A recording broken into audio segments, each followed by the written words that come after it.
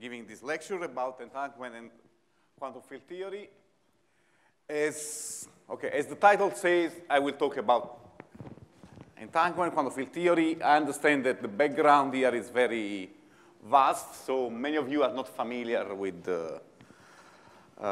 some of these concepts. Yet, in 3 lectures of 2 hours, I cannot make an introduction of quantum field theory because it will be not enough. So I will just try to organize some lecture in such a way that will be, let's say, at least decent for both expert and non-expert in the field, so that everyone can learn something. Clearly, I'm happy to eventually renormalize the lecture if I have some feedback that it's too easy or too difficult. The overall structure will be that today will be quite easy. Just I will explain what is entanglement in many-body system, why it's important, etc. Next lecture will get a bit more difficult. We start using a bit of quantum field theory, but OK. I will just give you some ingredients that you need without saying where did they come from. Some of you may know where these ingredients come from. Some of you just, they have to believe me when I take as axiom of our calculation. OK, and the last lecture probably will be a bit harder for the non-expert, but OK. Eventually, depending on your feedback, we can try to get it somewhere. OK? So what we are going to talk about? The main subject is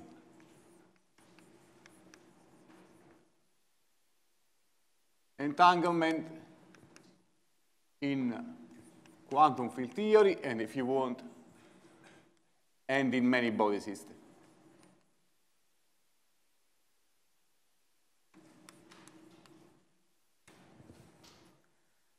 OK, as you all know, entanglement is a characteristic feature of quantum mechanics. You have studied probably at undergraduate, and usually it's a property that is connected, when it's studied at undergrad student, with the behavior of a few particles. Like you say that one spin is entangled with another spin, and you know if you make a measurement somewhere, you get an outcome that can influence the measure everywhere else. Still, what then it has to do with many-body system, OK? And to understand this, let's try to understand in general what is the structure of entanglement in a given quantum state. Okay? So we imagine to have a, okay, let's start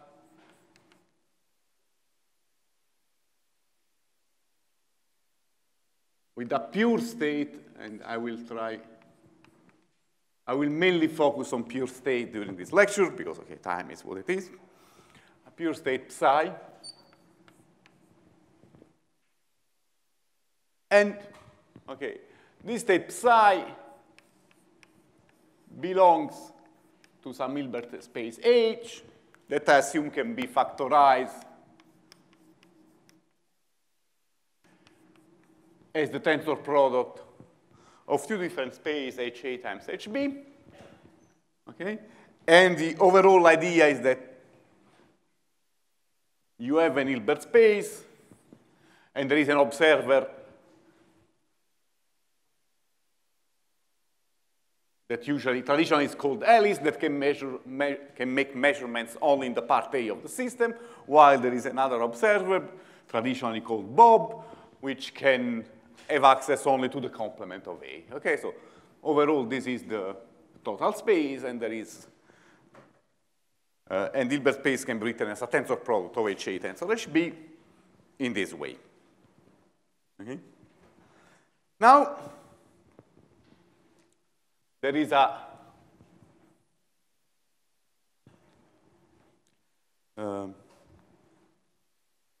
standard theorem in linear algebra, which is called Schmidt decomposition.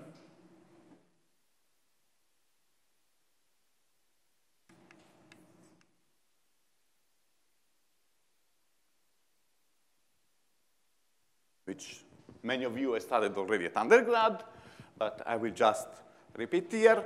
Schmidt decomposition guarantees that psi can be written as sum over alpha, lambda alpha, WA alpha, tensor product, WB alpha, where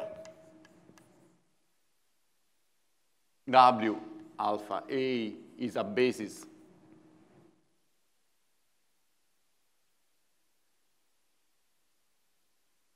of the Hilbert space HA, while W alpha B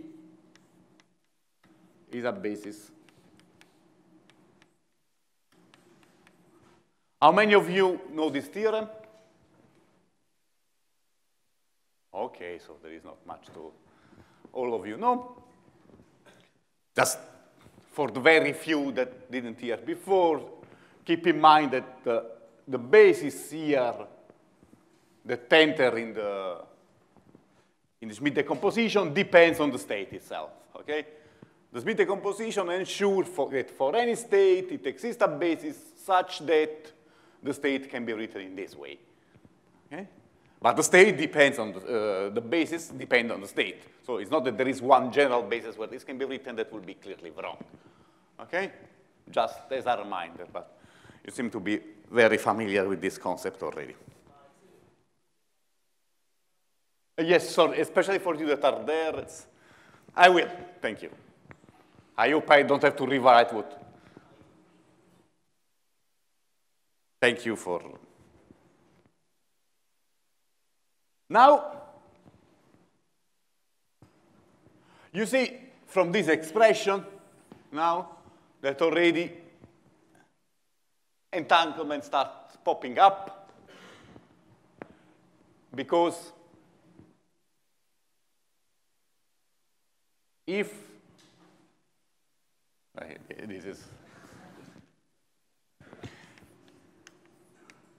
there is only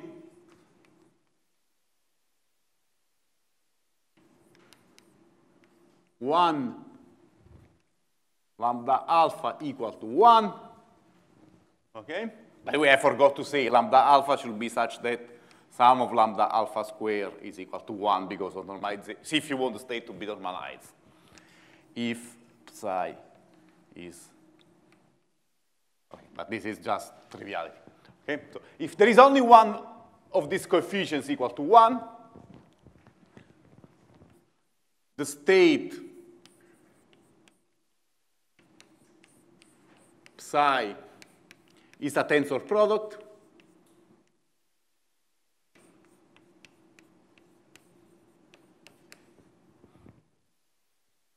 and this means that there is no entanglement between A and B.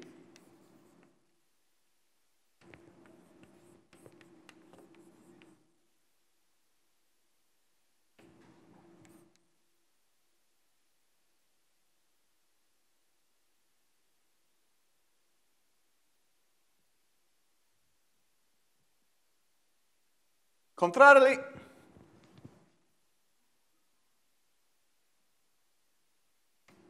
if many lambda alpha are different from 0,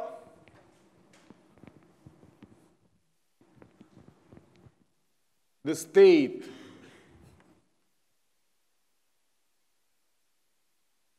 psi cannot be written as a tensor product, okay?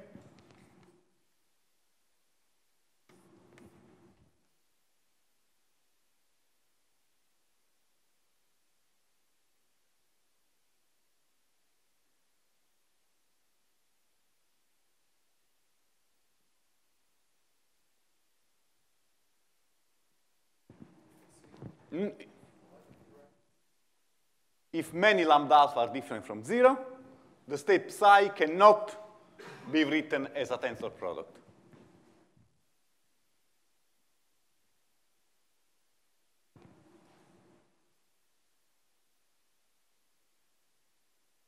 And hence we will say that psi has entanglement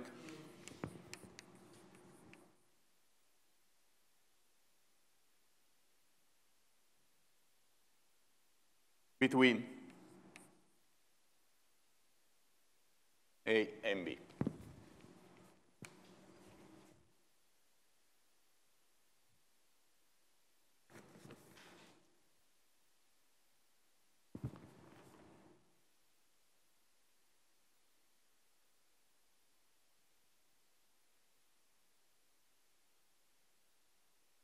Okay, so what we conclude from this very brief discussion about the Smith decomposition is that the presence of these eigenvalues being non-zero signal the presence of entanglement.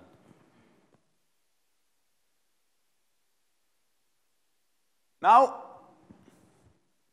there is first a very important observation, which I want that you get in your mind now for both the rest of this lecture and hopefully forever, that you will read papers, especially people that are working on this subject, saying, oh, the entanglement in the state is that, that, and that, and maybe you have even written paper already with the statement, which in some sense is correct, but it's also wrong at the same time. And because the entanglement is a property, yes, of the state, but also of the bipartition that you make on the state. So you take a state psi, and you consider a given bipartition of the Hilbert space. Okay? So in the state and in the partition, you have some entanglement that is encoded in this lambda alpha, and now we will try to make even something better out of it. But I can very well find another bipartition of the same state where there is no entanglement, okay. Or I can find one bipartition where the entanglement is big and another one where the entanglement is small. Okay, so the entanglement is a property not only of the state, but also of the bipartition. Okay, so it's trivial, I know, from the introduction but then many people forget this and just start discussing that state is entangled and many other stories that, okay. If you have two spins, obviously there is only one bipartition. You cannot divide in different way. But if you start having 10 of them, okay, just you see very easily that there are many possible bipartitions. Okay, so this is a very important observation, and I hope that you will not forget. Then we can continue and trying to get something more quantitative, because just from this Smith decomposition, we arrive to the point that we are able to distinguish whether a state is entangled or not. But we are physicists, we like to measure things, and we don't want just yes or no.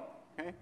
This is, we would like to know, characterize if I have one state and one bipartition that is written like that, then another state and another bipartition that is written similarly, to know if there is more entanglement in one case or in the other. Okay? These are the kind of questions we are wondering. So we want to go through a measure of entanglement. Okay? So what we are going for a measure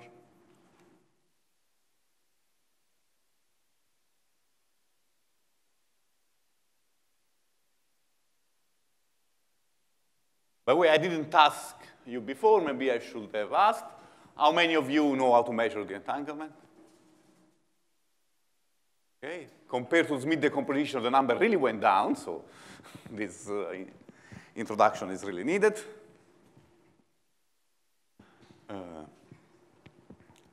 Okay, so to do so, let's start by introducing let's introduce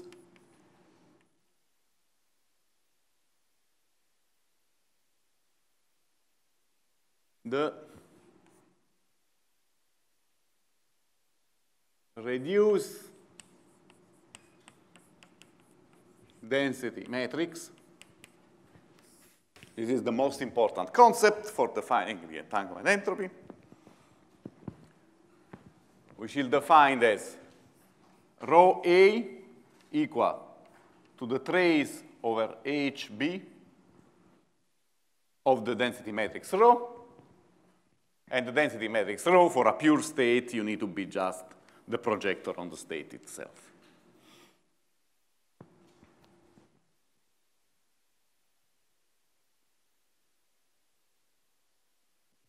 Rho A equals trace over HB of rho.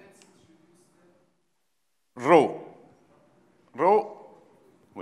is projector on psi. Psi. You don't read down here. This is the, it's too low?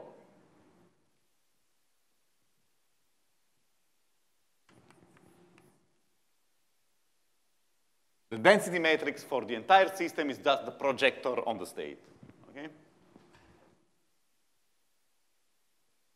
Okay, let's write everything here also. Rho A, this is the most important formula, is the trace over B of rho, and usually this is shorted as trace over B of rho, not trace over HB. This is so. This is a short for the same thing, okay?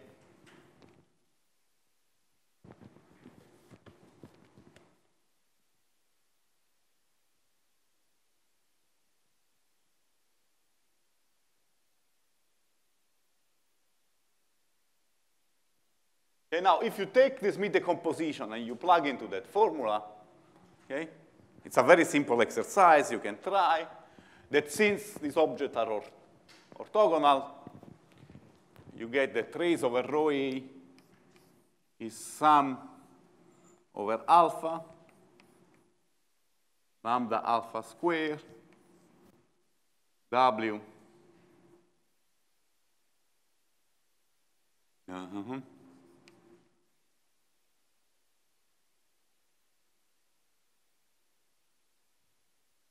Okay, is the sum of the projector on this basis weighted with the square of the Schmidt eigenvalues.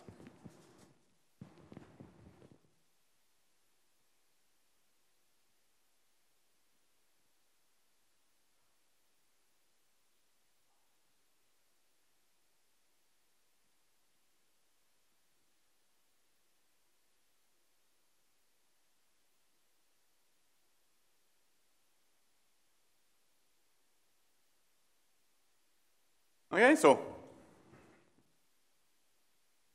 before getting to this definition of the entanglement, I want to observe another thing, that I could analogously define the reduced density matrix of the part B of the system as the trace over A over rho, okay? And if I write in the Schmidt basis this guy, this is the sum over alpha, lambda alpha square, WB alpha, WB alpha. And the fact that the form of the two reduced density matrix is the same show once again that the entanglement is a reciprocal property between A and B and not a property just of the state.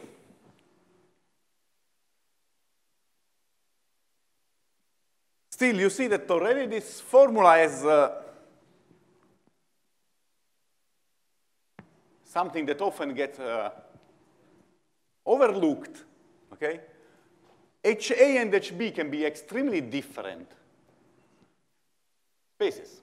I can imagine to have a state, I don't know, done by, let's imagine psi is a state of 300 spins or qubit, call as you want, depending on which language you like. I can bipartite this thing in many different ways. In particular, I can make 150 and 150, and then the two Hilbert space will have the same dimension. But I can even bipartite the system in such a way that HA corresponds to one spin, for example, and HB to 299. In this case, HA has dimension Q, while HB has dimension Q to the 299. With no surprise, 2 to the 299 is much larger than 2. Okay, this everyone should know. Still, the reduced density matrix can be written exactly in the same way. So, in this case, let's see if you are getting something what I'm telling. How many lambda alpha can at most be different from 0?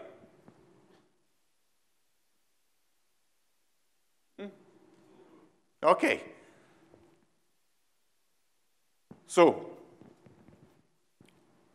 and then what does it mean, the Schmidt decomposition?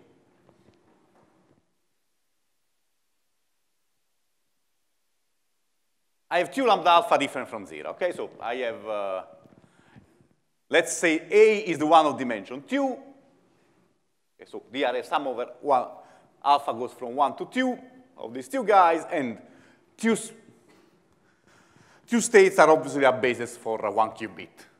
What about the other half? I mean, the other half that is much bigger than half. For the B part,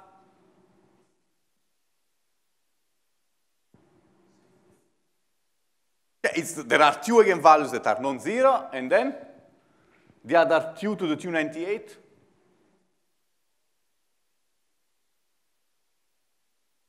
I didn't hear.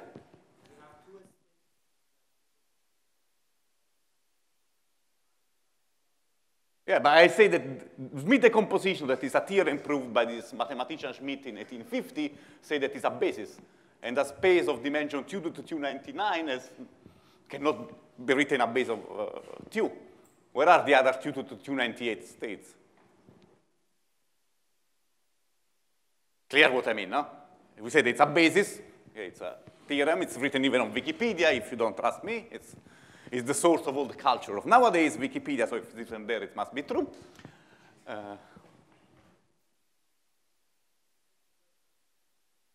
Obviously, it's a tricky question. Okay, it means that you can, in the remaining part of the Hilbert space, you can choose whatever basis. They will have just eigenvalues 0, and any basis is OK. So this is always the case. But the point is, this object that at first sounds trivial, it's hiding a lot of 0 eigenvalues, and the eigenvector in the kernel can be important for something. Don't forget that they exist. Okay? This is something that often brings to proving wrong theorems, so don't forget that there exists something else.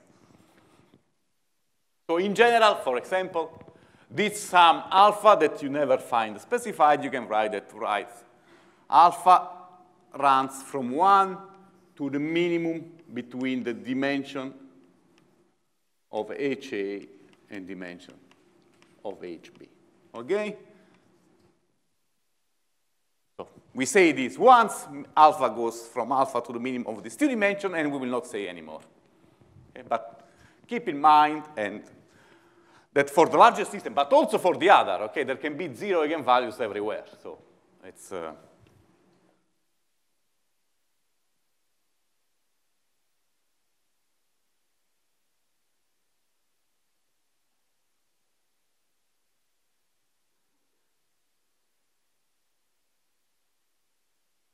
so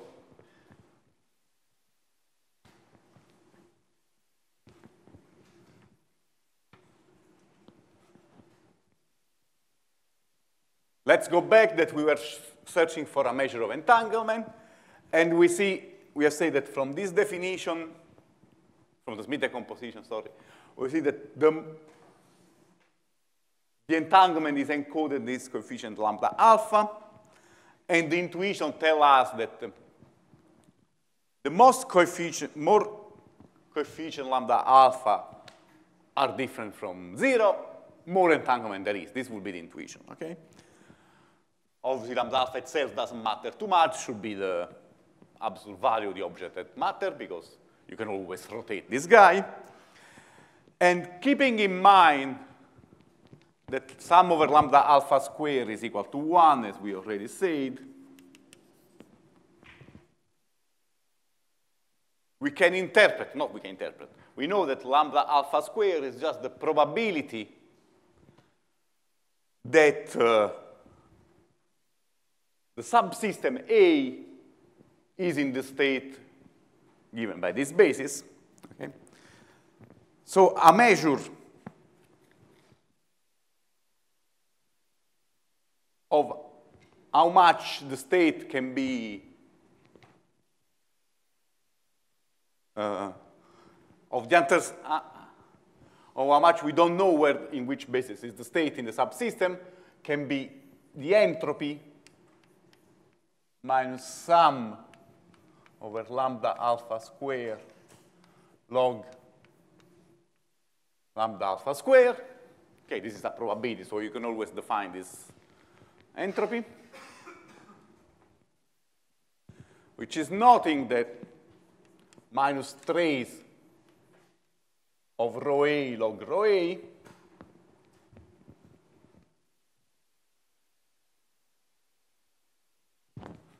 which is also, since lambda alpha corresponds both to rho A and rho B, minus trace of rho B log rho B.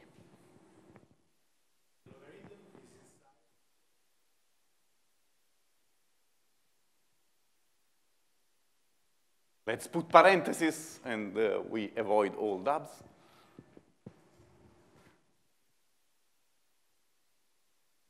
This is the definition of von Neumann entropy, okay? You may know it.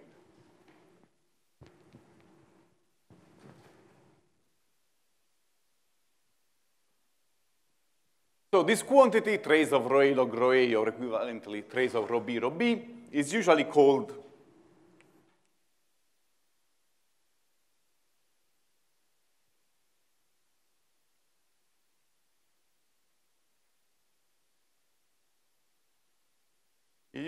entanglement entropy. Okay?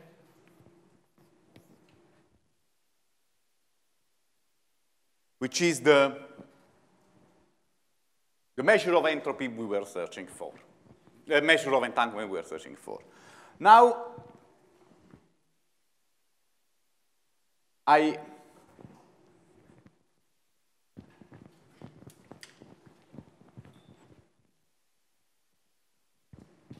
don't want much to insist on why mathematically that object is a good measure of entanglement, because this will bring us in a detour in quantum information theory that neither is my expertise, nor probably is what you want to know. Just to, first of all, I want to tell you what is the official story. Okay? And then people interested in it can go to original literature or to Wikipedia again. Yes, you must know that quantum information theory has wonderful Wikipedia pages, while physics has very horrible Wikipedia pages. So this is probably fault of the PhD students, because Wikipedia pages are in the hands of PhD students. So then, in quantum information theory, one says that the entanglement entropy, okay, the entanglement entropy that we defined there is an entanglement monotone.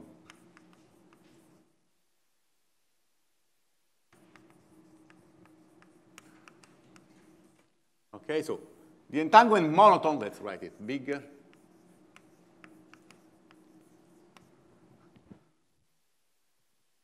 This is nothing but an equivalent way of saying that is a good measure of entanglement. And it's a good measure of entanglement because okay, the definition of entanglement monotone is such that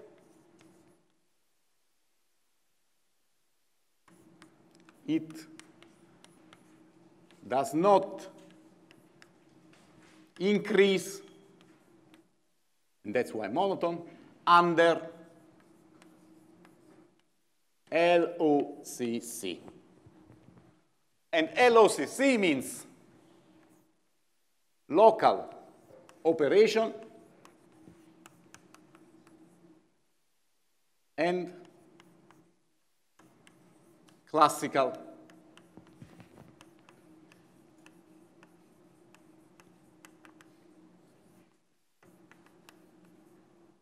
communication. Okay, so this is the definition. I don't want to enter too much in this story, just give you an idea of how the thing works. Okay? If I want to measure, if I want to have a measure of entanglement, I should mean, what does it mean, measure of entanglement? Okay? And the people in quantum information got this idea of entanglement monotone. Okay? And more or less, to give a very rough explanation, is that okay, you cannot really say if the entanglement is 3, 4, 5 of one state and one bipartition. What you can give is an order between the entanglement of different states and bipartition. Okay? It's not like, obviously, I have this table that measures probably 2 meters, so 2 meters and a half, okay? And I have this chalk that is much shorter, okay? For the entanglement, you cannot say that this guy is really absolutely 1/10 of that, but you can say that definitely this chalk is shorter than the table. Okay, so there is a monotonic, well, there are some objects that are called entanglement monotone, which tells you if one state in a given bipartition is more entangled than another. So it's a property of a state in a given bipartition. You understand the logic? Just I don't want to question at this point. Because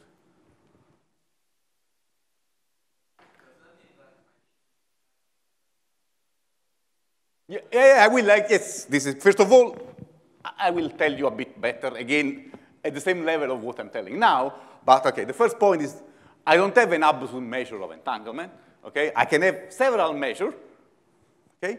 All of that are monotone in the sense that they provide an order between states. Okay, so if I have that, so I have an Hilbert space with a given bipartition. Okay, so I should start with this. This is how things are well defined. Don't compare in quantum information state with different bipartition. This is not part of the game.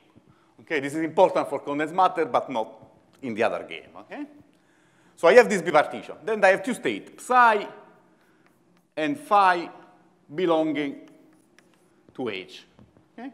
I can make, what I can tell is whether the entanglement of psi is greater or equal than the entanglement of phi, okay? And this, I can use this entanglement monotone. If I found in one monotone that this relation is true, this should be true for all the entanglement monotone. Okay, sometimes with someone can be equal and with someone are not, but there is this idea of ordering. Okay? But then in one case, one can be the double. In one case, one can be 200 times more. The scale is not defined at all.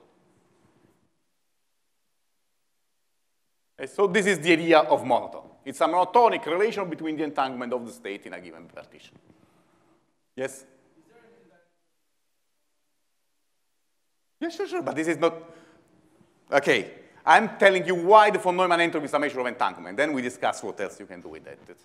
I'm trying to convince you at least. Then,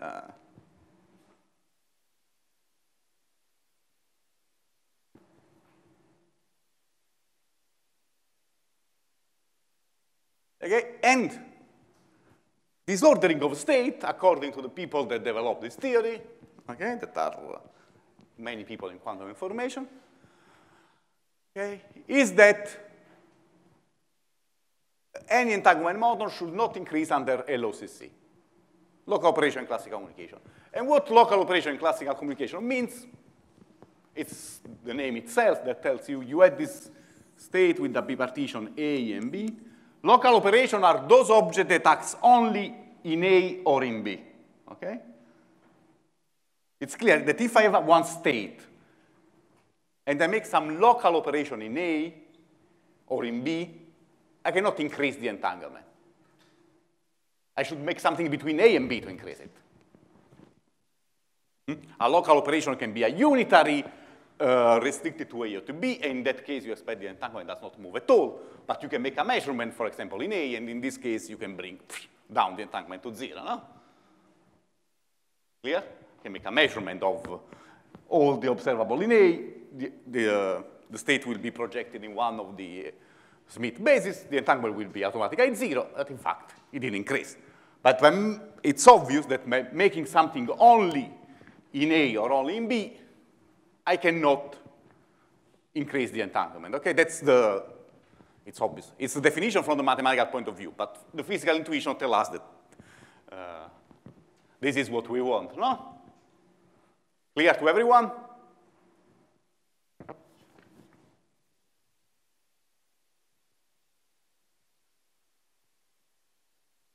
Classical communication, on the other hand, as an operation, is a bit more complicated. I don't want to enter in what it is, but it's the famous part when you discuss about EPR paradox.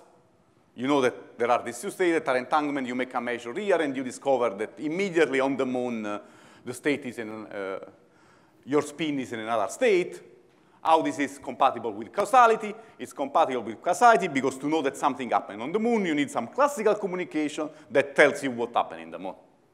Okay, that was the explanation of the EPR paradox, the accepted explanation according to quantum mechanics, and that part of that famous phone call that is telling you what happened on the moon is the part of the classical communication. Okay, so you need, if you A is a spin on the Earth, and B is a spin on the moon.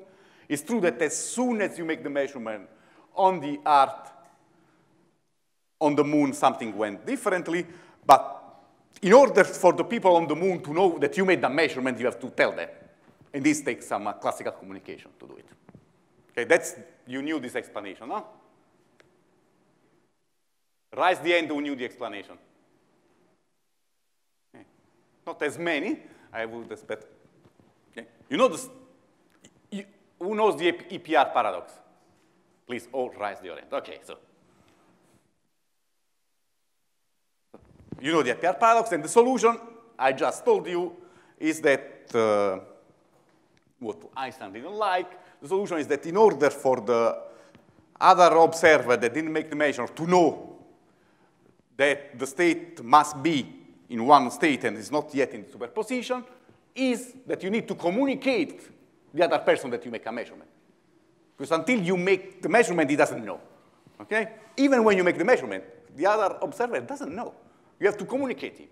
This communication, which is not within classical quantum mechanics, but it's a classical communication, things must be done, take some time, because it cannot go faster than the speed of light, and this is the explanation why there is no paradox in the EPR protocol. Okay, this kind of operation, quantum mechanics, are called classical communication, and also under this classical communication, the entanglement, we expect that should not increase, because we are doing something classical, so we cannot change the entanglement. Okay, that's the reasoning why it's obvious, but what is more complicated is to give an operation in an operational sense to this classical communication, but I will not enter. It's just telling you as a very reasonable story.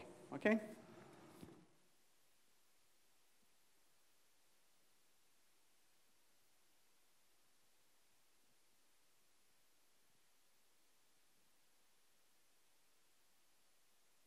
Is the story reasonable to you? Yes?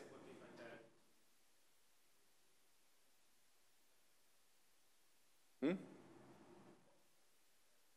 Okay, okay, this is, yeah, there are way outs also of this, but it takes.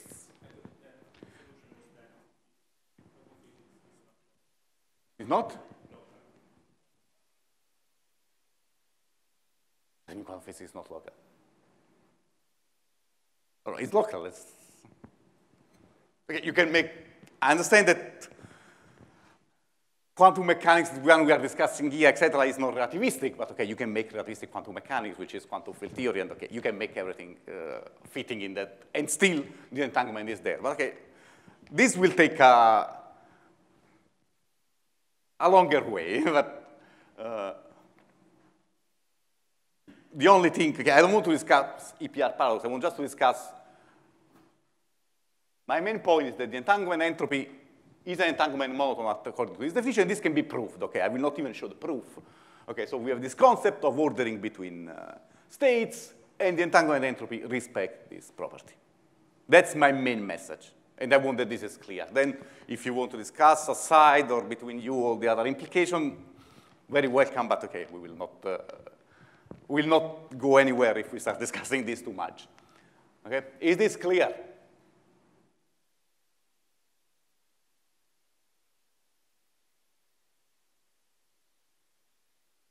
By the way, for the rest of the lecture and also for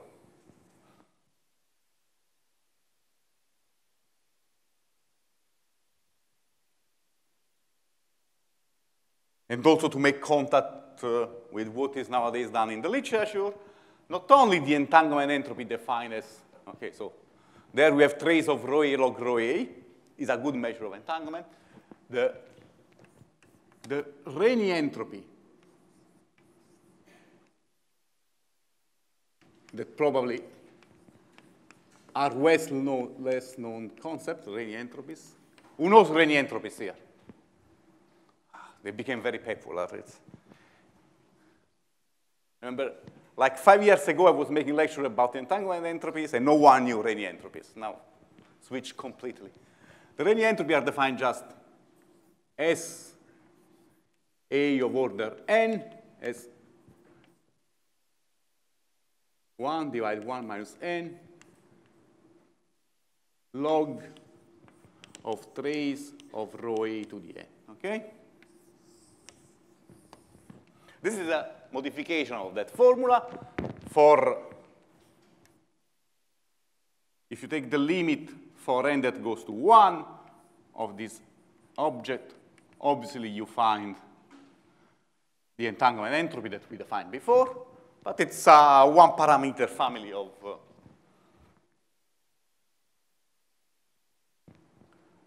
one-parameter families of entropy, and all of them are good entanglement monotones.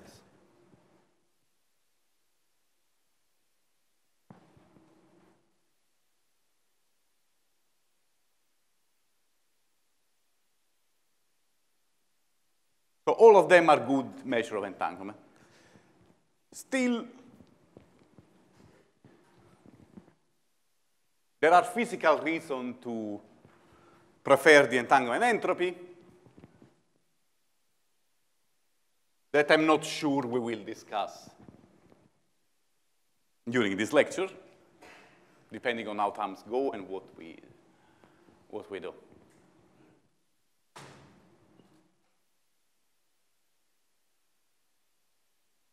Any of you has some idea why, obviously not the people working in the field because they should know, but for the other people, any of you have some idea why entanglement entropy means von Neumann entropy is better than Rényi? Okay, there is no reason from the point of view of entanglement since they are all good entanglement monotones, so there should be some other reason.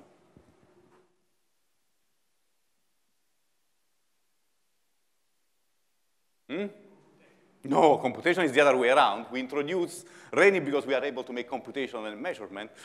Instead, entanglement von Neumann entropy is more complicated, both to measure and to measure in experiment, especially. We are still not able to measure in experiment entanglement entropy, by the way. Only the Rényi version. Okay, let's extend the question to the expert. One of the experts tell me why, not Marcello, obviously, one of the junior experts.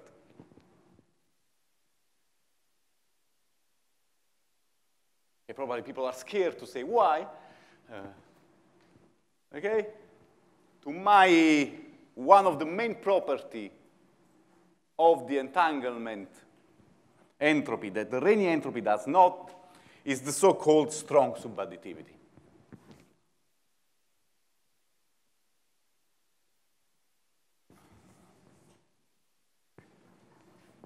For Neumann entropy,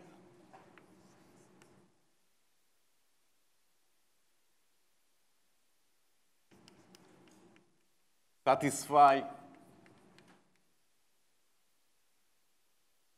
strong subadditivity while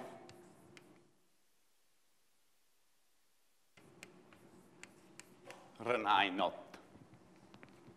Strong subadditivity, it means that if I have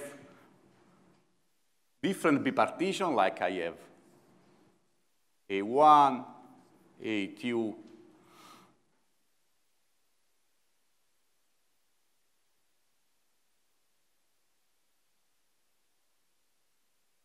yeah, okay, so this is A1. There is another piece A2, and there is the rest, SA1 plus SA2. It's larger or equal than SA1 plus A2.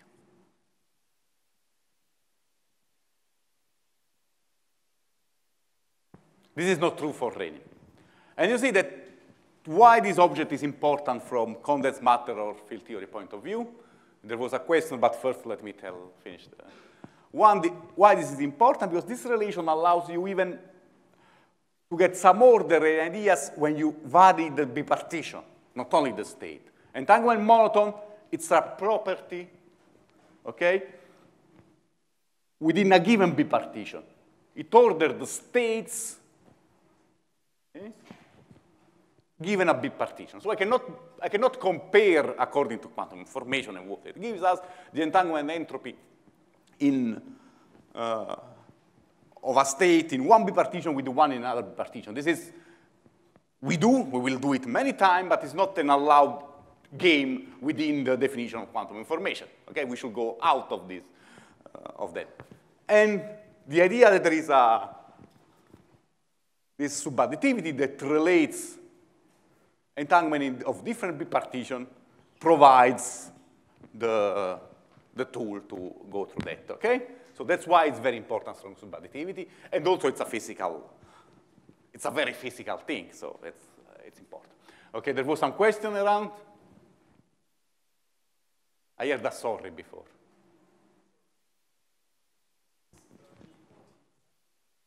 No, what?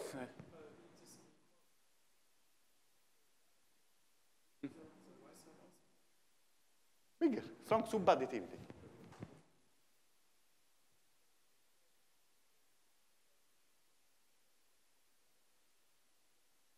It's additive, yes. In the thermodynamic entropy will be additive, not subadditive. But this is something more, okay? It's part of the game. That will be the equal sign for classical object. So when this equality is when this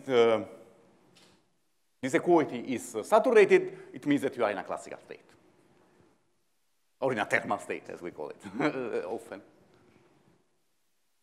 That's a very good point. Okay? This is saturated in thermodynamics. But it's not all we are talking about one single quantum state that, okay, we didn't even tell what it is. Could have to do with quantum mechanics, with the many-body system, or could be just a state that I pick up because I want to play with it. Okay? So there is no reason why I should satisfy the state, the thermodynamics. Okay? But obviously, since this is a general relation, should be valid also for thermodynamic state, and in that case will be saturated. Okay? This is the kind of question that, okay, please do it, because, okay, allow to make contacts of what I'm telling you, what you already know, and that's where you get better the things, actually.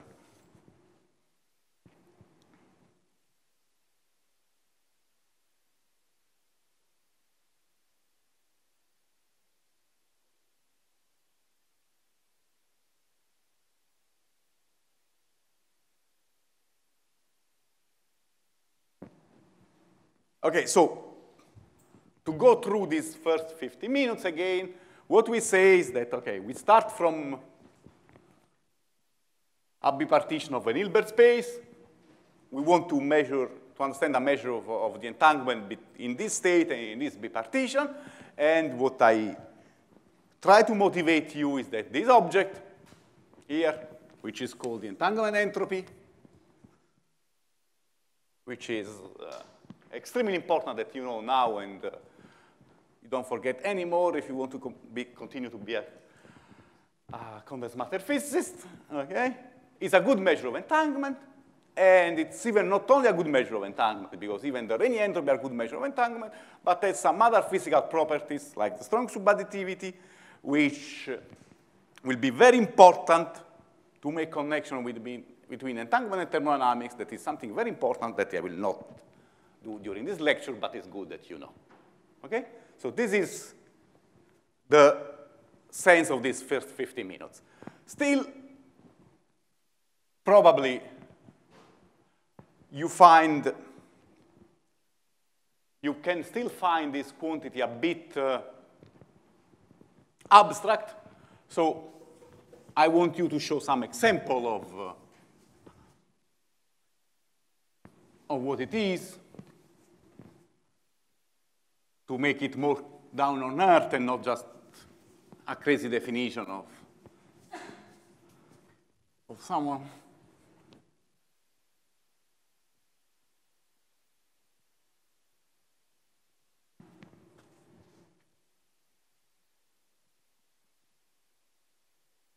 Okay. So I gave you this definition. And if this definition makes sense, it should first of all make sense in the easiest possible case, which is a 2-spin state or a 2-qubit state. Okay? So let's see what happened.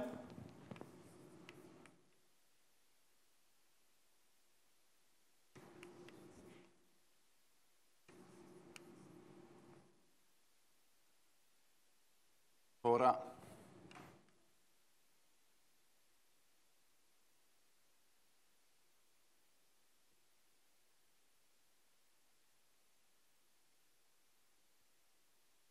okay? Let's take a generic, okay, not so generic, a quite entangled state of 2 qubit. Let me write in this form.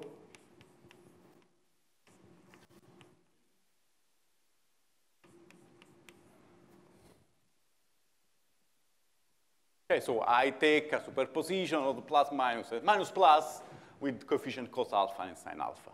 If these two coefficients are equal 1 over square root of 2, which means alpha equal pi over 4, this is the EPR pair that you admitted already to know. So, okay? So this is very simple state, and we know that for alpha equals 0, pi over alpha, etc. It's periodic, so I don't go after pi over alpha. For alpha, the state is the state S0 is a product state, so it has 0 entanglement.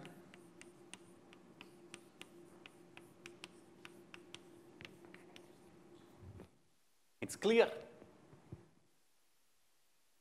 While I would expect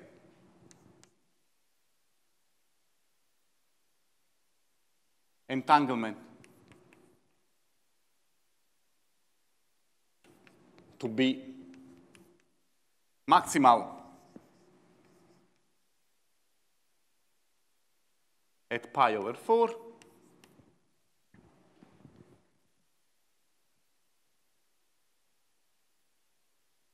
Correct, no? When the two coefficients are equal, it's the maximum uncertainty that we have.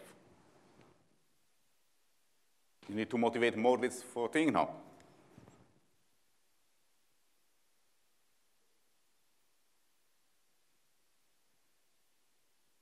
And I would expect even that between 0 and pi over 4 is monotonous, this entanglement, no?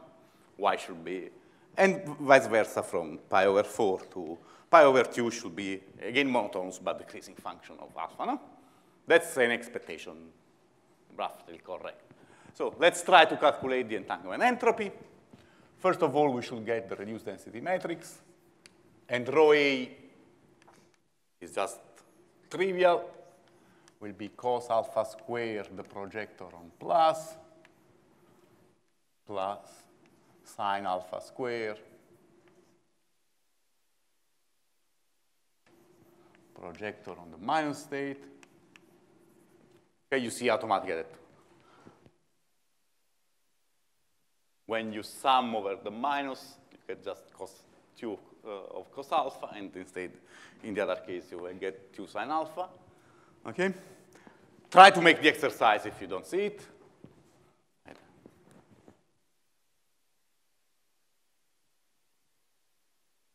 Okay, getting this reduced density matrix from that state is an exercise with a 4x4 matrix. If you don't know it by heart, because I'm sure that half of you know, for the other half that never made this exercise, just during the coffee break or the lunch break, make the calculation. It's very easy. If you get stuck, just ask of your person on the right or on the left that probably knows it, because it's, okay, so, but do it because it's, don't want to lose the 3 minutes doing it, and it's important if you don't know that you do it. Given this definition, it's obvious that lambda alpha square then are just cos alpha square and sin alpha square, and then the entanglement entropy, it's just minus cos square alpha log cos square alpha minus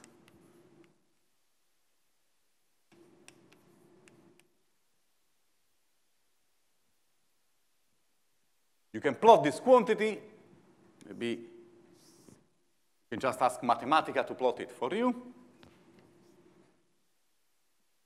And if you do so, you got a curve that is done like that.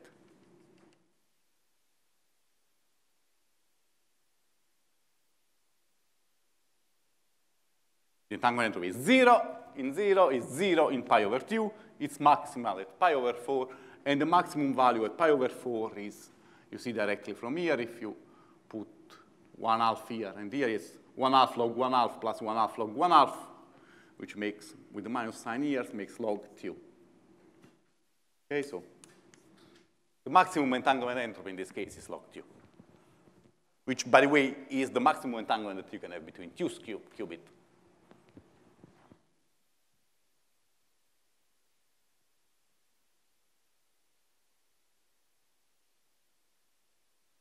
Okay, so this, for these very specific states,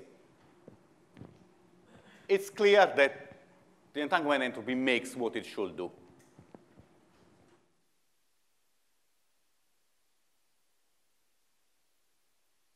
Question at this point?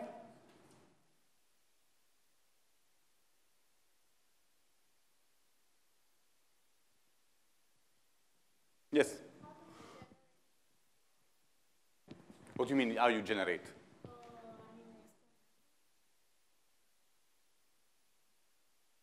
Depends on whatever experiment. These are also, for example, these are standard state in photon. That's how Bell inequality were proved, for example. But there are thousands of ways to, okay, depends on which experiments you have in mind. Come on, we are nowadays, like for in cold atom and superconductor, etc., there is the possibility to manipulate and play with the, at least 50, but hundreds also of spins. Q is just the easiest one. Then, okay, for each system, that's why I asked you what you mean, but okay. For each system will be generated in a different way, but okay, it's really.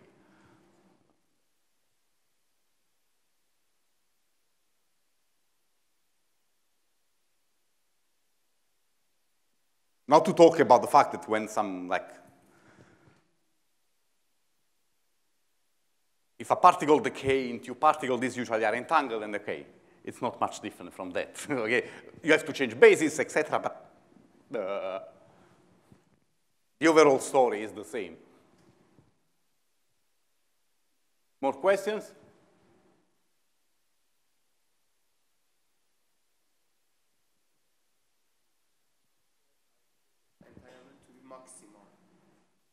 Mm-hmm. Yeah, I mean, I expect, I said, no, the intuition tells me that this state is maximally entangled where the weight between the two parts are the same, no? Because if they are the same, after I make the measurement of one, I have 50-50 probability of getting something. But if the weights are not the same, like this weight is 70%, 0.7, after I make a measurement, I will have 70% of getting something and 30% of something else. Okay, so the maximal uncertainty is when the weights are equal. And this I expect that is connected with the maximal entanglement. What do you mean contribution?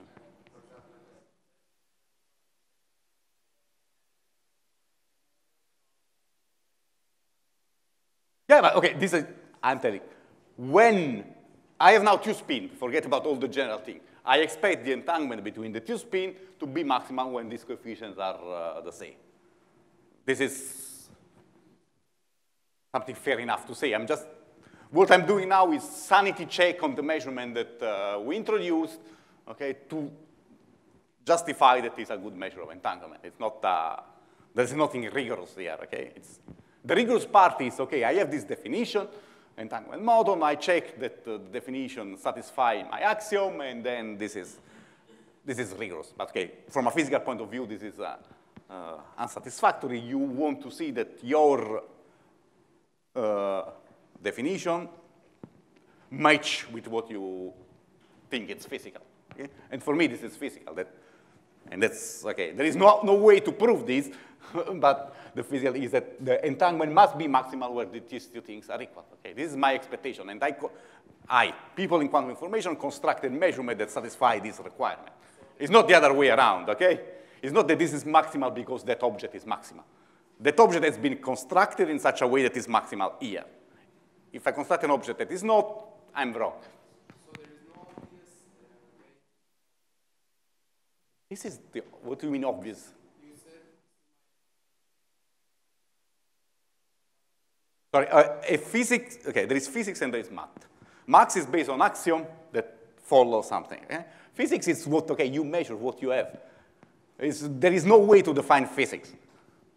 Define physics is that when Galileo let it fall the balls, that's the same. There is no way. Okay, I construct an object that fits what I know it must be true, and don't change the order of the operation. The physics come before the math. Then the math must be consistent. I cannot make, okay, I have expectation, and so I make a calculation, 1 plus 1, okay, to fit my expectation should be 3. Okay, if you make this, the math, your expectation must be consistent with the math that you define. But there are some things that are part of the axiom of your theory, and this you cannot, they should just fit your expectation. And that's what I'm telling. This object, the entanglement entropy is an entanglement monotone, okay, this is part of the math and the axiom. Okay, people decided that a good measure of entanglement should be an entanglement monotone. But this is an axiom. It's not that you can prove it. Huh? This axiom is there because it fits very well what you want that these maths describe. Okay, there is extremely good maths that describe nothing, okay? And we are not talking about that here. So this is, again, sometimes it's confusing, but okay, keep in mind it's never forget it.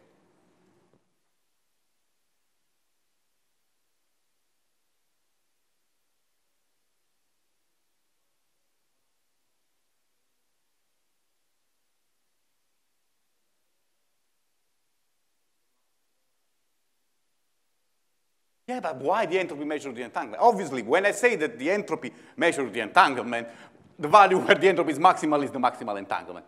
But okay, who tells you that the entropy measures the entanglement? It's not eggs and chicken, okay? Eggs and chicken is you don't know who comes first. Here you know very well who comes first.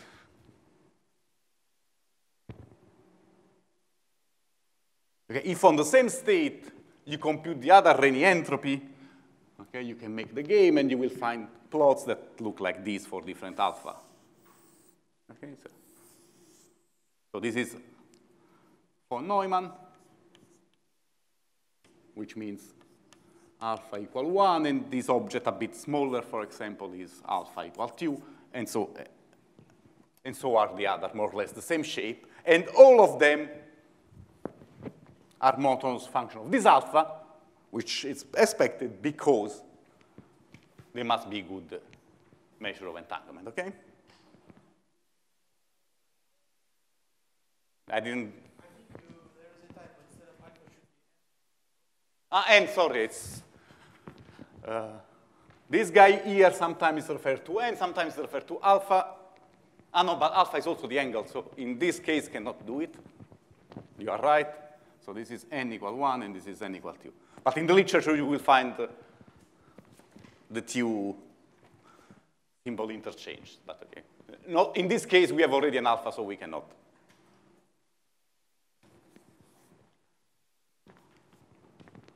Okay, if you don't have any question now, probably is the right moment to make a small break. And how long usually is the break? 5, 10 minutes, 5 or 10?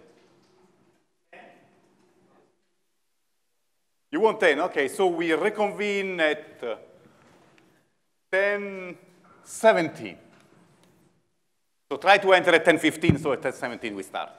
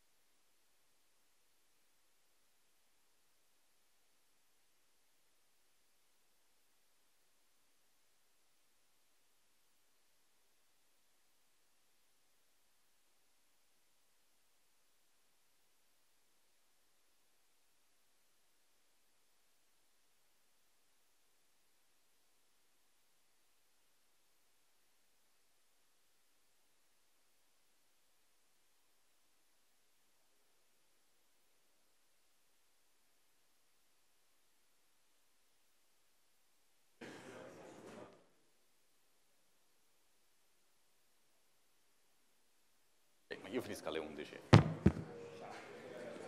Sì, non lo so. Quindi... Ok, welcome back. Just an observation, one of your fellow reminded me that what I wrote here is just subadditivity and not strong subadditivity. It's true, everything what I said was correct, I just gave the wrong name. This is subadditivity, not strong. Strong subadditivity is that you can add even as a intersection A2, which in the case that I wrote here was 0. But okay, in general, strong subadditivity refers to the fact that there is also a term of the intersection, while subadditivity is without that term. They are both true for the entanglement entropy, and none of them is true for the Rényi entropy. So not change, was just a miswording. Okay?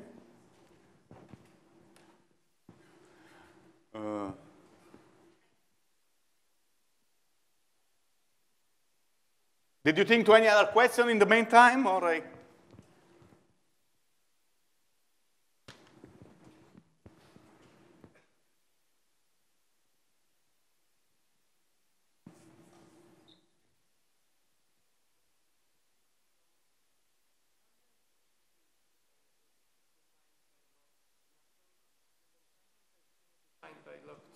just be consistent. Okay. It's obviously in base 2, log 2 makes 1. Okay. This is convenient exactly in quantum information because you don't have all this log 2 around and you have just 1 and the maximum entropy is 1. Things are easier. And so in fact, in quantum information, usually use log 2. In condensed matter, the natural basis is much more natural for other reasons. Because, okay, when you will make contact also with thermodynamic entropy, you have e to the minus beta h, not 2 to the minus beta h. And you know very well that you could have defined also you can make thermodynamics with 2 to the minus beta h. This is just a renormalization, a different normalization of the temperature. And okay.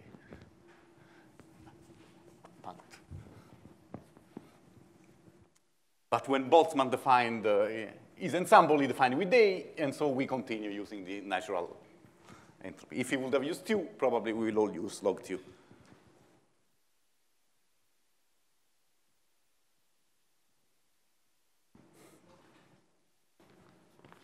More questions?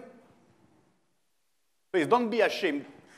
In the break, I got several questions, and some of them would have been useful also for the other 2 years, the answer. Now I don't remember all of them, but it's good if you make, don't be ashamed to be trivial. There is nothing trivial. If you're not understanding, okay, better to ask and not postpone. I prefer to make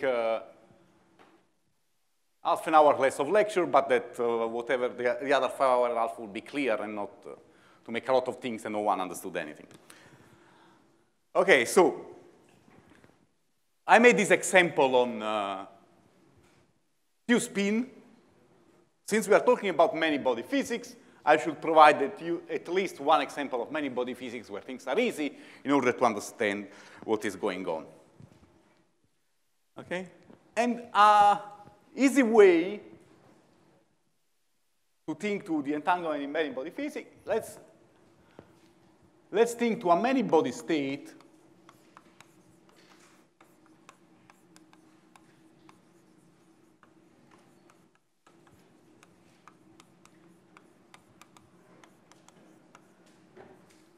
of spin 1/2 always, okay, in which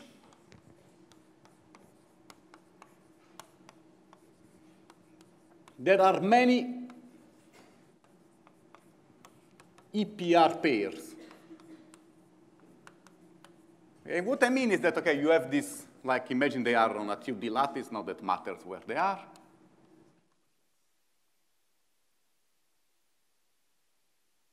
Let's draw many of these spins.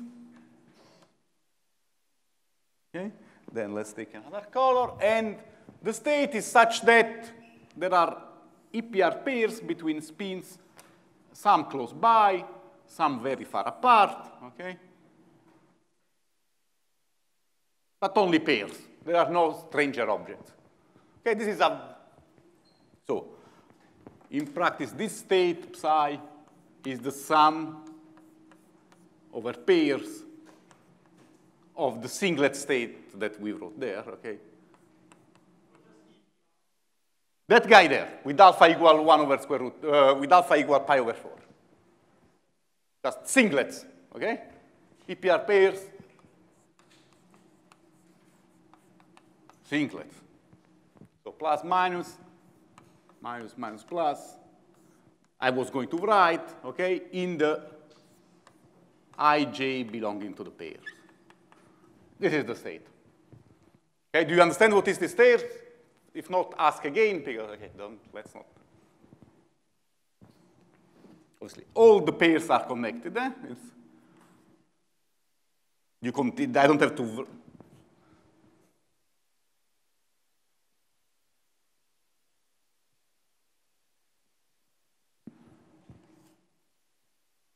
This is a very reasonable many-body state. And what is the entanglement? Okay, let's choose the bipartition. For example, if I choose this bipartition here. Let me use another color so that it's doesn't mix up with anything. This is.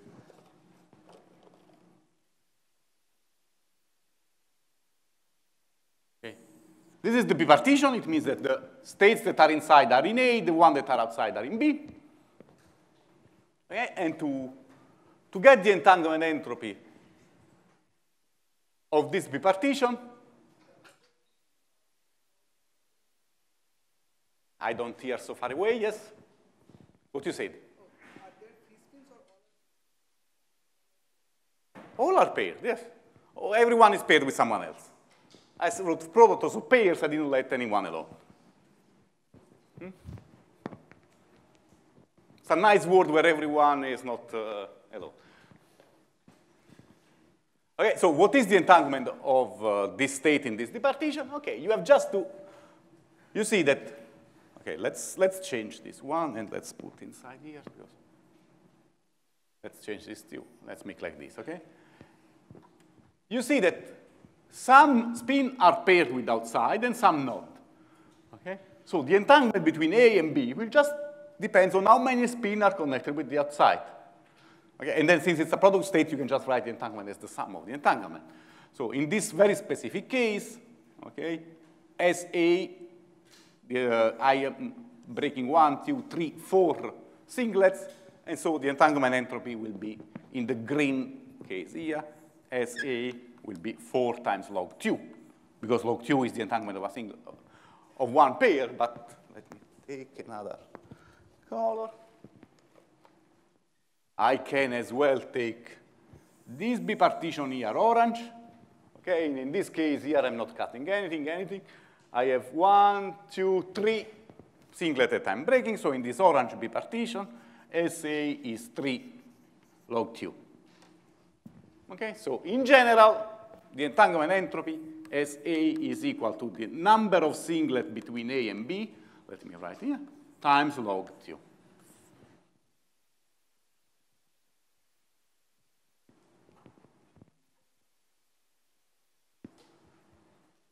And you see, in this very particular simple basis, how the reciprocity properties between A and B is there. It's the singlet between A and B that matters. It's not something only of A or something only of B. Entanglement is always a properties between the two. Okay?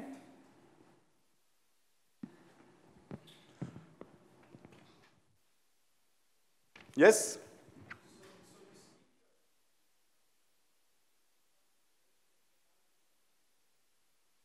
This is not it. I was going to ask now, okay, this is not some, just a game to make an example, but it's a very important state in physics, and okay, it's the valence bond state. So, okay, everyone knows what is a valence bond state, no? If you don't, this is a valence bond state. And so calculating the entanglement in valence bond state is extremely easy.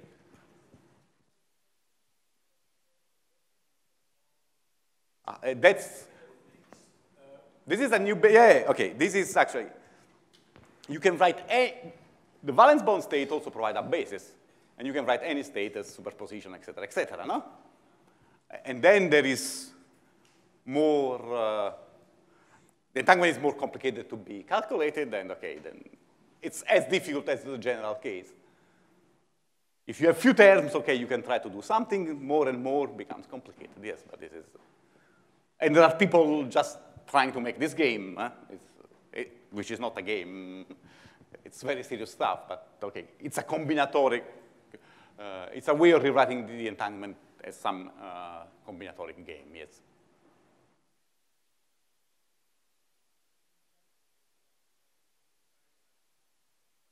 Yeah, you can make many modifications of the game. You can make that any single pair is less entangled. You can give any pair as some alpha, and then, okay, you just sum up. In any case, in any paired structure, you sum. By the way, these two questions reminded me a question that I get during the break that whose answer I want to share with you, is that in all these lectures, we will just talk about bipartite entanglement. Okay, so I wrote there is a bipartition, and I measured the entanglement between a bipartition, etc. Obviously, you may know or you may not know, but it should be quite natural. There is even entanglement that is not bipartite, but it's more partite. Okay, if you have 3 objects, 4 objects, you can have something that is a property of the tree and is not a property of the various pairs. Okay, this is called tripartite entanglement, and is not measured by what is done here, and it's a very interesting line of research that I'm not mentioning. Okay? So all the entanglement in these lectures, and actually 99% of the entanglement in condensed matter is bipartite entanglement.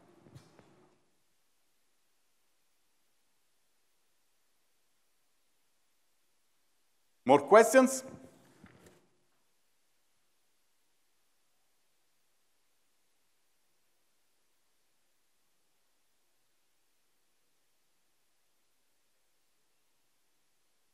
It doesn't matter. It doesn't enter in the entanglement. It just gives 0.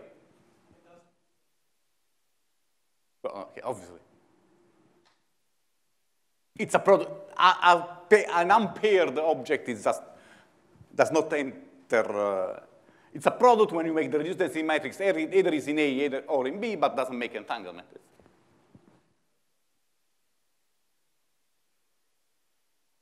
Spin 1/2 on the lattice I see very difficult to move around, but okay. I have a lattice of spin 1/2. You know, don't change the problem. If you change the problem, if you have some itinerant object, obviously you are talking in the wrong basis to write. In a number model, choose another basis to make the game. But for understanding what is going on, it's better to think to particles that don't move. So distinguishable particles that don't move, there is no. When you go to itinerant object, you have to change basis and things becomes clearer. You don't want a basis that depends on time. More question?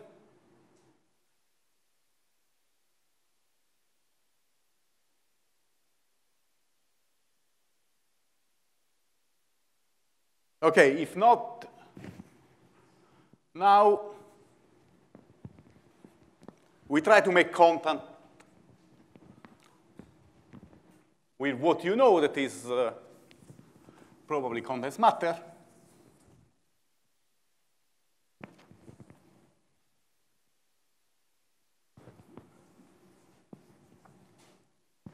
Because as you have seen, until now, we played the game of quantum information. That it is, I have a state, I want to know something about the state. Okay, but this is like, okay, there are many states in the Hilbert space, and some of them you can never meet in your life. So we would like to know, the question is, what happens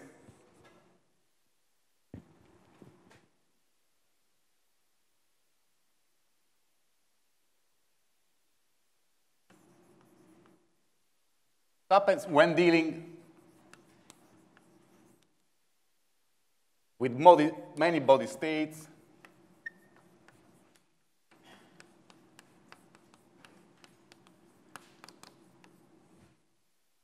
that nature provides us.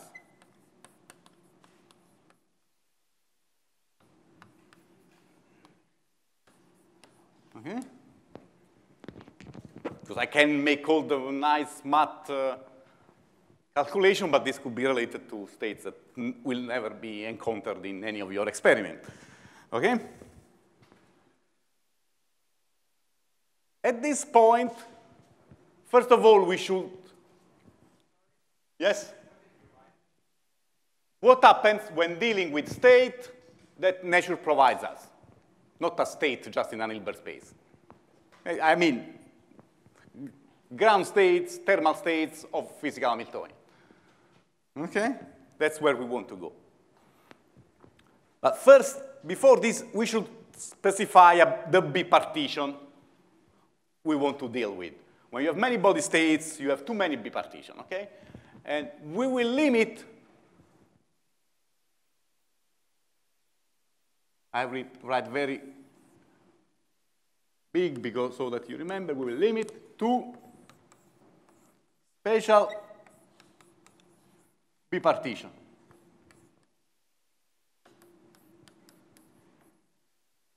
Okay? In which the Hilbert space can be written as always HA tensor HB, but these correspond to physical space. Okay, so exactly like the lattice that I had before, divided in two parts. Okay, so you understand what this means, spatial bipartition, no? Now, in the drawing that I've been doing many times, this one, A and B, these are not Hilbert spaces, but a real space, X and Y, okay? So this is real space.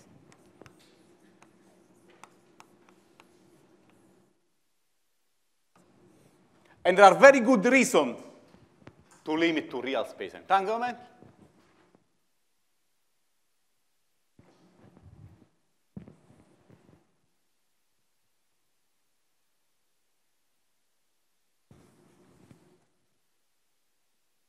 Okay?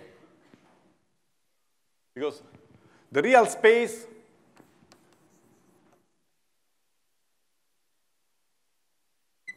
is the one where Hamiltonian is local. Okay? It's not one of the many possible states. Usually you define a local Hamiltonian in a real space. Okay? And that's the space we want to talk about. We can obviously take other bipartition even in many body systems. Some of them can look interesting, some of them can look a bit less, but we will just limit to this one.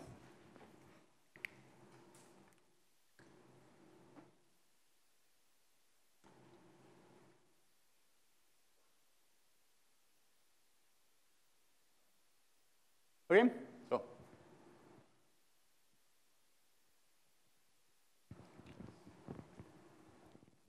So what happens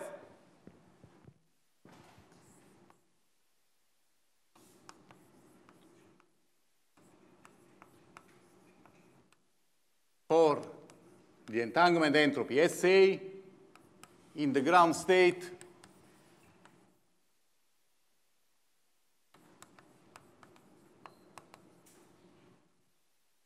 of a many-body local Hamiltonian?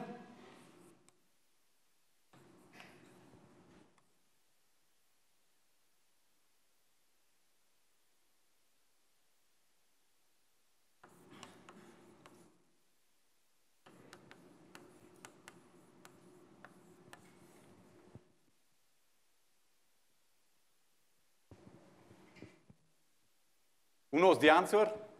Many. No, come on. I don't believe. Who knows the answer? That there is the area law and et cetera, et cetera. Who knows the answer? Not so many. I'm surprised. What does it mean it's minimum?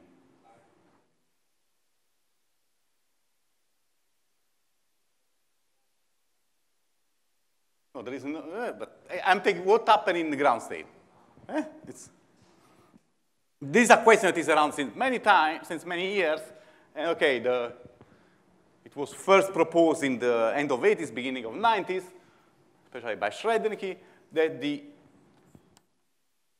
SA, let's write it, SA should satisfy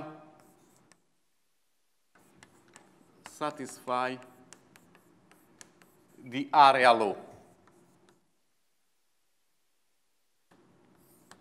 which means it's proportional to the area of the spatial region separating A and B. Okay?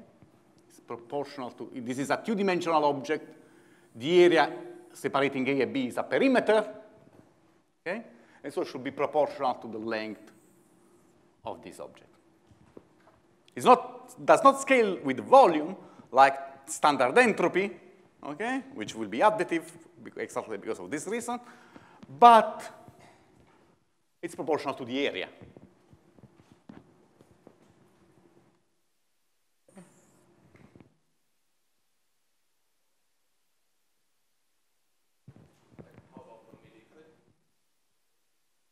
Well, that's, I say, it's an idea that is going on since the 90s that should. Okay, then now you're going, okay, that's slowly. What it has been shown, okay, there was this idea, it's been going around for a long time. Okay.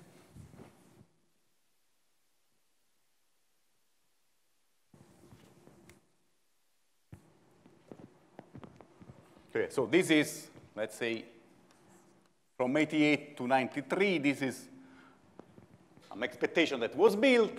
Already in 94, in a seminal paper, Olsner, Larsen, and Wilczek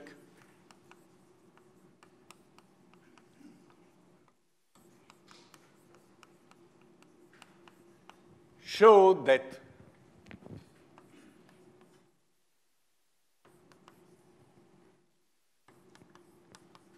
for a 1+1 dimensional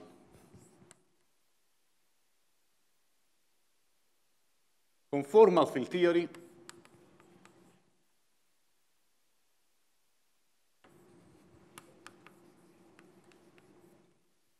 the entanglement entropy is equal to C/3 log L, where this is A of length L, and this is the remaining of the system. Okay? And you see that the area between A and B in a one-dimensional system is just the number of points between the two parts. So the entanglement, the area should be 2. So it should not scale with L. Instead, here you see that the entanglement entropy is growing with this L. So does not satisfy area law. Follow? No area law.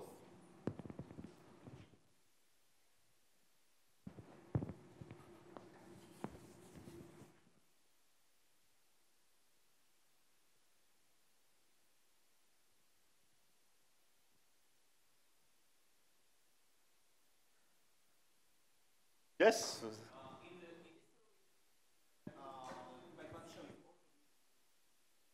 Yeah, I'm taking a one-dimensional system, a line, and I take an interval of length L, which is spatial, okay?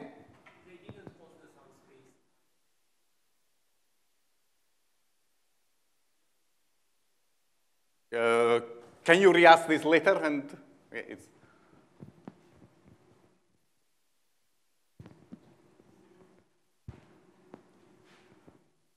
later on in time, especially during all the notice, so the 2000, several years, okay? People have shown indeed that area law is valid only for gapped Hamiltonian. Okay. There are several arguments to bring that up, and this is rigorously proved even in 1D, okay? So proved in 1D. It's a theorem from Hastings in the 2007.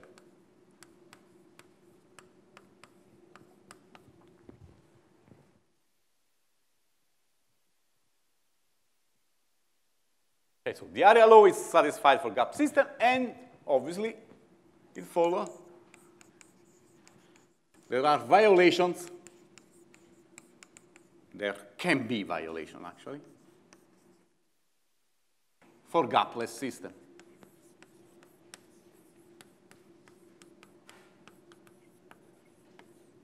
Including the Fermi liquid mentioned by your fellow.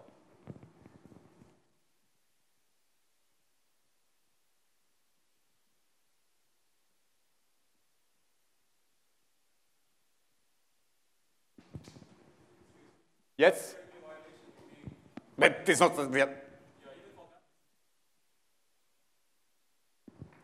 for gap system, area law is satisfied. For gapless system, can be or cannot, there can be violation.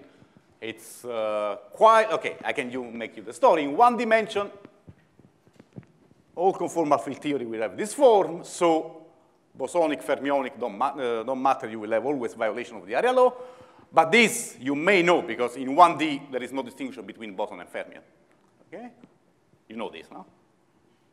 Okay? Boson and fermion in 1D is just in our mind, but you can bosonize fermion or fermionize boson. They are completely equivalent, and in fact, the result is the same. In higher dimension, boson and fermions are different. Okay? And in fact, it's well known that Fermi liquid and in general fermion a violation of the area law. Instead, it's bosons, constructed example of bosons still satisfy the area law even if they are gapless, but can be that someone will not. But okay. Surely it's not a theorem that they will satisfy the area law. Okay, yes?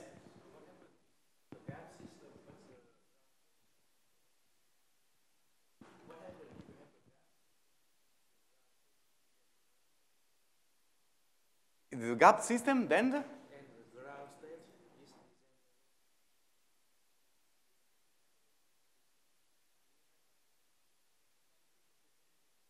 is the okay.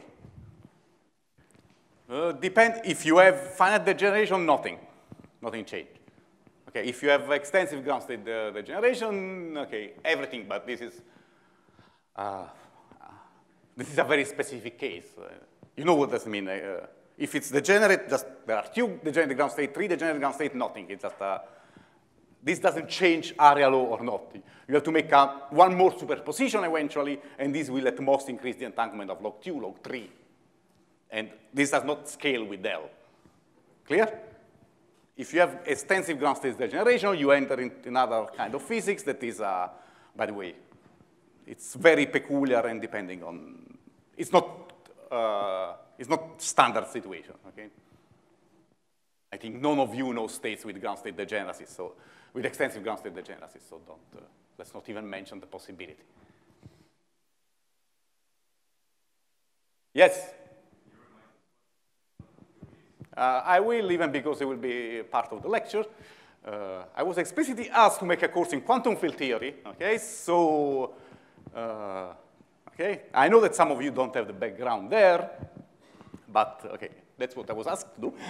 Conformal field theory is field theory, which is also conformal invariance, which means it's in particular scale invariance, okay? And in practice, for everything that matters, CFT is gapless field theory with dynamical critical exponent z equal to 1, which means that the energy has a linear dispersion relation. Okay, this is what is a conformal field theory. Dynamical critical exponent, which is the guy that tells you the scaling between energy and momentum, and it in this case is 1. If you have E in general equal, like could be some dvk squared, this is not conformal field theory. Okay? You know what is a dispersion relation? No? relation between energy and momentum. When it's linear, it's a conformal field theory. And this, as you may know, most of one-dimensional theory have linear dispersion relation. What falls in this category? Come on, the expert talks. This CFT includes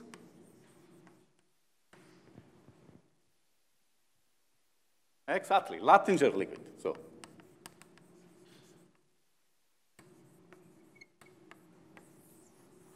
since in 1D, almost everything that is gapless is Lattinger liquid, CFT includes almost everything.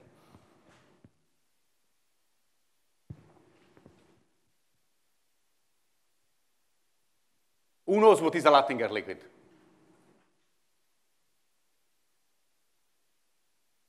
Not too many, okay. Then the organizer should give me an approximately a sketch of your expertise. Okay. But okay, Lattinger liquid is the reason why Duncan Haldane got the Nobel Prize last year. So you should know what it is. What else?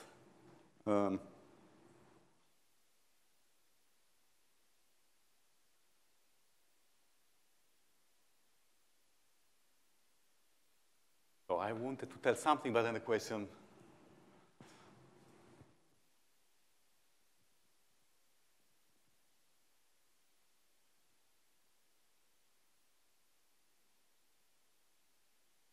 Okay, so since I don't remember what the observation I wanted to make, we continue. Okay, this analogy with the area law that I'm writing here, in the 90s, actually, it was mainly motivated by trying to understand the black hole entropy. You may know that this Bekenstein-Hawking formula for the entanglement entropy, which says that the entropy of a black hole satisfies an area law, exactly like the entanglement entropy. And okay, there was the idea, there is still the idea, it depends on the community, that the entropy of the black hole is nothing but the entanglement that there is between whatever is outside the horizon that is the only part that we can measure and contribute to its thermodynamic entropy, and what is inside the horizon that is, as you know, not reachable, and if you have seen Interstellar, you know what I'm talking about, okay? And there is a deep connection between what I'm telling here and Bekenstein-Hawking entropy. Okay? And this was the motivation why people were studying these things in the 90s, where entanglement was not yet existing, okay? In the sense, all entanglement monotone and all this idea were just, they've been built much later, and still people were studying this quantity to try to understand the black hole entropy. Okay?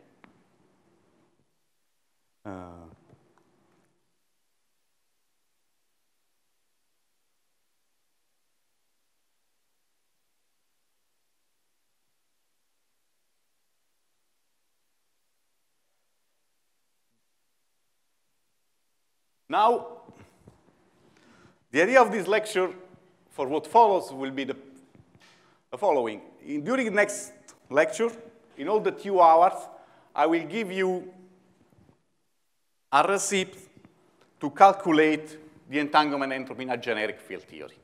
Okay? And this, okay, should be accessible to almost all of you that knows what is a field theory. For the other will be a bit more complicated. And okay, even a very low knowledge of field theory and many body system will be enough to understand the first lecture. So the next, second lecture that will be tomorrow.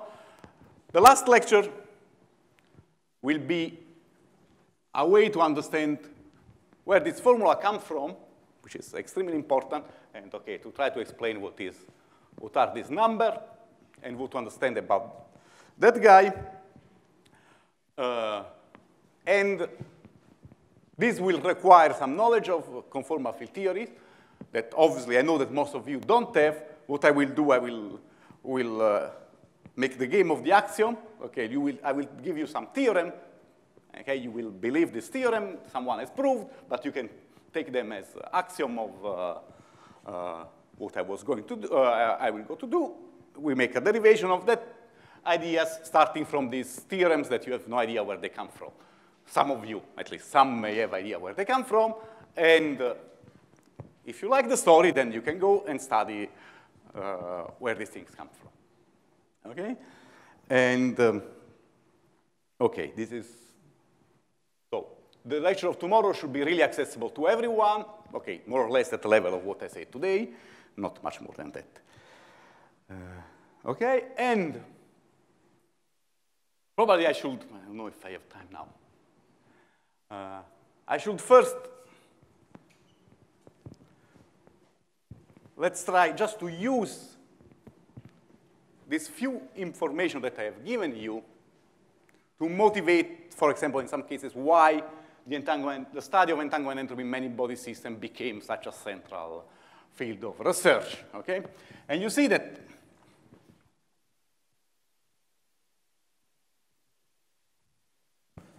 this will also help understanding the language in general. We will say that if a system is gapped, the entanglement entropy satisfies the area law, while in one dimension, for example, when it becomes critical or gapless, it does not satisfy the area law. Okay, so if I have imagine you have a model. Let's take a system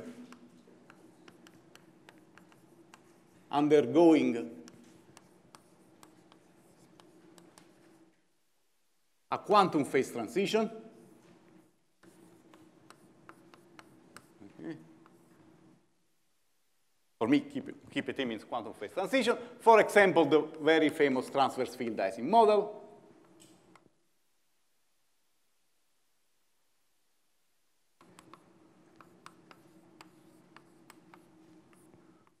Do you know this field, the model, no?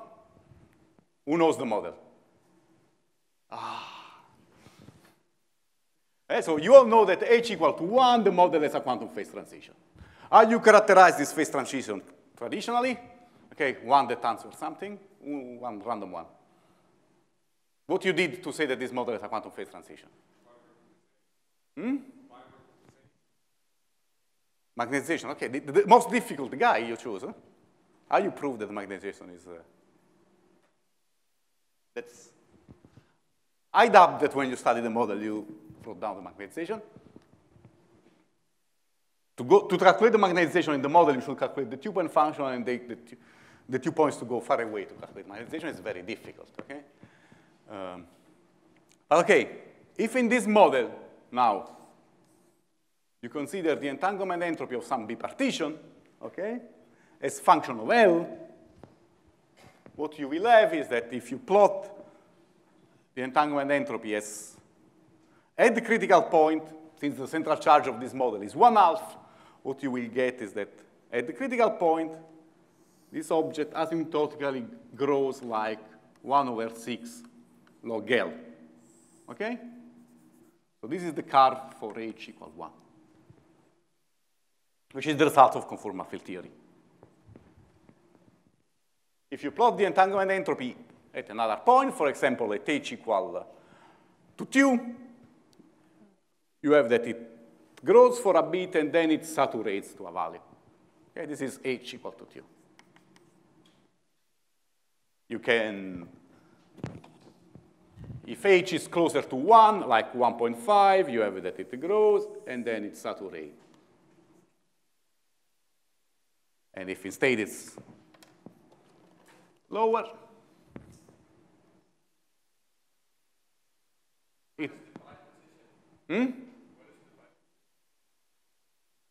the one that is plotted there, a subsystem of a length L in an infinite system.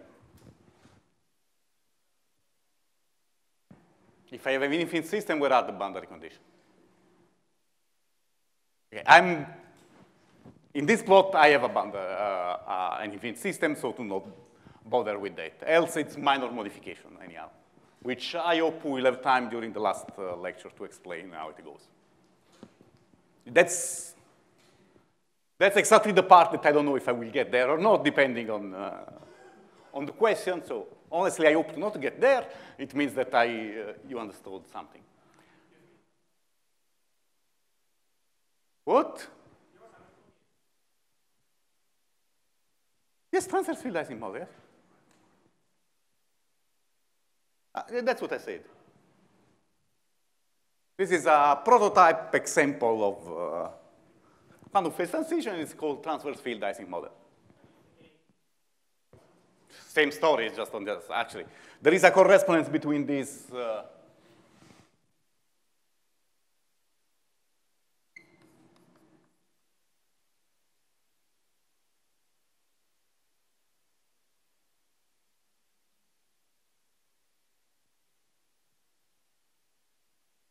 So basically the same story. There is the entanglement entropy for H, actually, smaller than 1 is equal to entanglement entropy of SH 1 over H with H larger than 1 plus log 2. And log 2 comes from the ground state degeneracy. That is because of boundary condition. If you take some boundary condition, there is even not that log 2. But OK, this is a parenthesis that you should not really be interested in.